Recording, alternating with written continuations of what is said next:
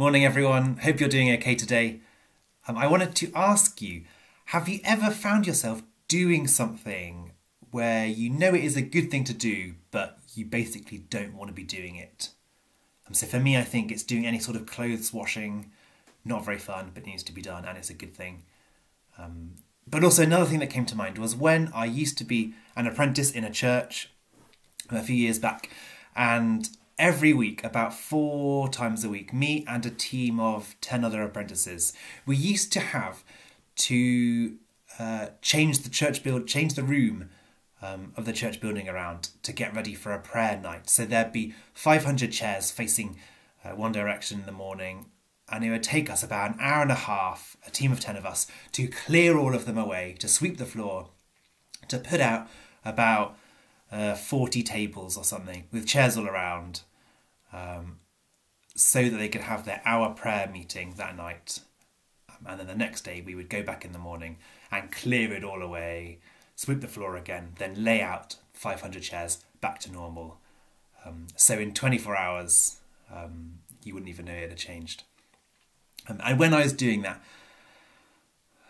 I almost every time we were doing it, I had to tell myself, this is hard work. Why are we doing this? I asked myself, but I had to remind myself some true things about the gospel. And there was a verse that I kept coming to. We were studying Mark. I was teaching Mark, the whole of Mark's gospel, to some students that year in our Bible studies. And let me read you a verse that I kept remembering. It's Mark chapter 8, verse 31. Jesus then began to teach them that the Son of Man must suffer many things and be rejected by the elders, the chief priests and the teachers of the law, and that he must be killed and after 3 days rise again.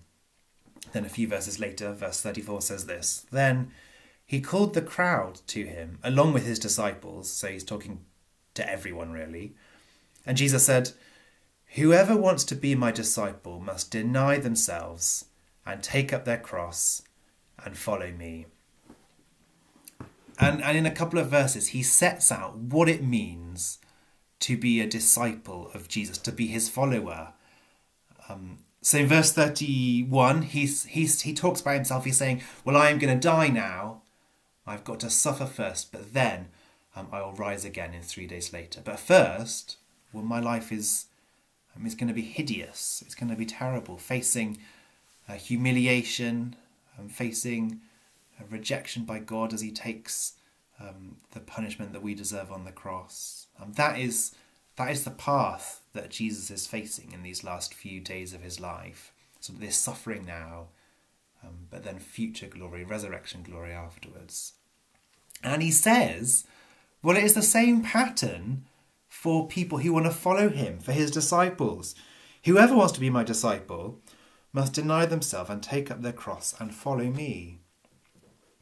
And when I was moving those chairs every day or every other day a few years ago, I basically had the same sort of conversation in my head to myself, reminding myself, well, why am I doing this? It's hard work, it's sweaty and horrible. It's almost a waste of time because we've got to put it back a day later. And I had to remind myself, well, this is the pattern of life as a disciple of Jesus. It is denying myself, it's losing my life and doing, not doing what I want to do all the time. It's serving others. So serving others by putting these chairs out really well, and doing it even though I could be doing better things. And I kept coming back to this verse. The life of a disciple is a life of someone who is losing their life. And then I had to remind myself, well, actually, that doesn't sound like a very good deal. But, well, a few verses later, remember what Jesus has done. He has just said he is going to go to the cross to serve other people, to serve me, and to serve us more than we could even imagine. It's more than we can do. As we look at him and look at the stuff that I've got to do in my life, or that Jesus asked me to do, well, it pales in comparison to the work of Jesus on the cross. And I was thinking this pattern of losing our life, of serving other people. Well, actually, in this season, and when coronavirus is here, in lots of ways, it has given some amazing opportunities to serve people. I remember when Rue had a temperature about 2 months ago. I had a temperature. It was just before lockdown. Moses was ill. We couldn't go outside because we were isolating, and Moses needed a prescription picking up. And so I could text someone and say, "Oh, can you help? We can't get out. We need some medicine." And this person, they lost a half an hour of their life walking to the pharmacy and dropping it off ours and walking back to theirs. But it was a lovely example of someone serving us. They didn't need to, but they chose to serve us because they knew that they had been served by Jesus. And this is what life as a Christian looks like. It looks like serving other people. And as I look around our church family at the moment, there's so many examples of serving others, whether it's sort of these structured things like organising food for mustard seeds to be cooked and delivered, or whether it's sort of the littler things, helping your neighbour, dropping round a meal here, sitting with someone, giving someone a phone call to see how they're doing.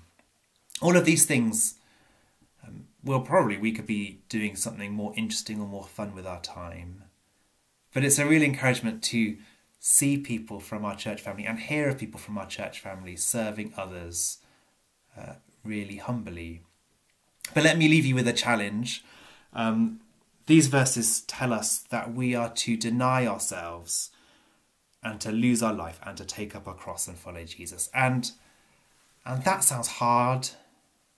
So my challenge to you, to myself, to us today, is to keep remembering how much Jesus has served us, and to challenge you: are we willing to give up more and more for other people, to lose our life, whatever that would mean for us, to give up our time or energy or money in the service of other people? And by the definition of this, we will feel the cost of it.